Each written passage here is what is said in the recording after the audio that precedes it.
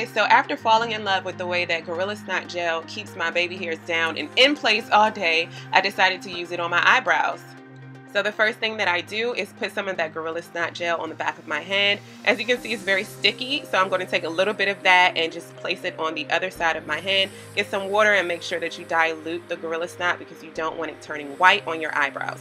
Mix that up, and as you can see, it's thinner on the left side.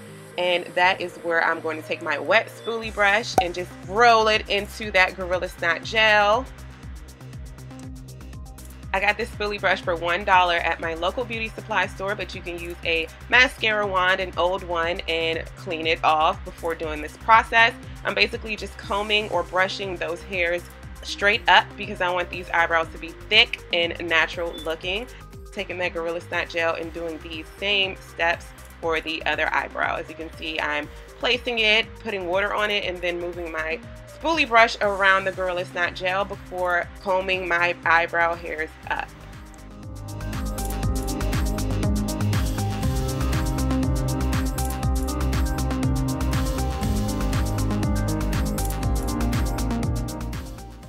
So this is how it looks with only Gorilla Snot gel. As you can see, it's doing a great job at leaving those eyebrow hairs standing straight up.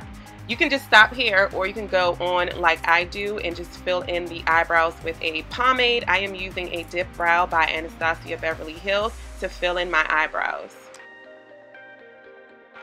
I know everyone is obsessed with soap brows and feathered brows, and that's a huge trend this year, but the soap brows ain't work for me. Gorilla Snot gel does an amazing job at keeping my eyebrows looking full and keeping them thick all day. It keeps these eyebrow hairs in place, and I'm just obsessed with this way of doing my eyebrows. It completely cuts my eyebrow makeup time in half.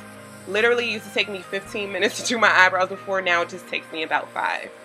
Quick tip, if you're using a retractable eyebrow pencil to get very thin and defined hair strokes, you would have to basically sharpen that retractable pencil. I will take a paper towel and take that pencil and just sharpen it on there by rubbing it against the paper towel.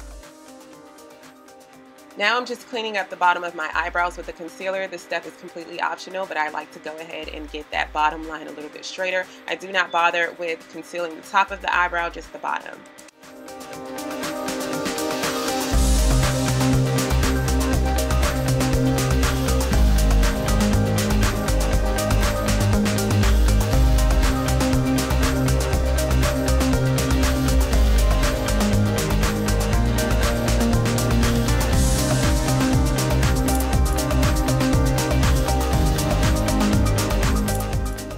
As always, thank you so much for watching this video. Please let me know if you have any questions down below in the comment section. Please check down below in the description box, and please turn on your notifications and subscribe if you have not already. I love you all, and I hope to see you all in my next video. Bye, guys.